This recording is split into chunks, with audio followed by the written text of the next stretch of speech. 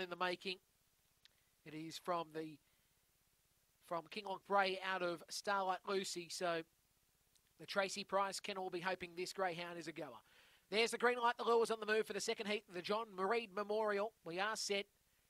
Racing.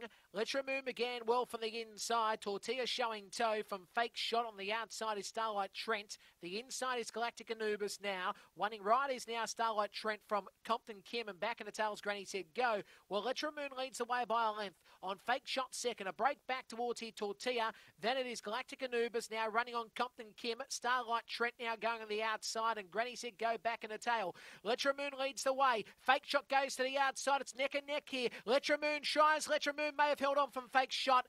It will be a photo between 1 and 2. Tortilla will get third spot from Starlight Trent. Then it was in Galactic Anubis, Compton Kim, and Fake Shot.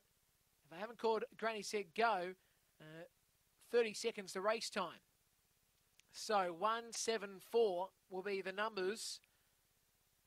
30 seconds to race time. One. We'll just hold on, you'll think. We're waiting for the official confirmation, but there it is. The 1 is 1.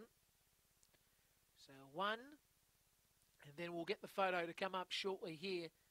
Yeah, 7 will be second here. So it'll be 1, 7, and 4. 1 red first. Letromoon, trained by Philip Lennon. Owned by him as well. It's a black dog from Mapunga Blaze out of Electrifier. 4:44 was the first section, by the way. 4:44. Second, the 7 black in Fake Shot, trained by Daniel Harvey, owner Trunner. It's a black girl from Barshabao of Palazzo. And third spot, the 4 blue. And that is in Tortilla for Elizabeth Bors, Trunner and owner. It's a black girl from Barshabao out of Stylish Pursuits.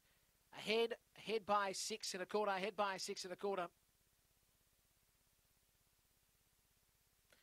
And 4:44 the first section, 17 the run home, or the second section I should say, 17 the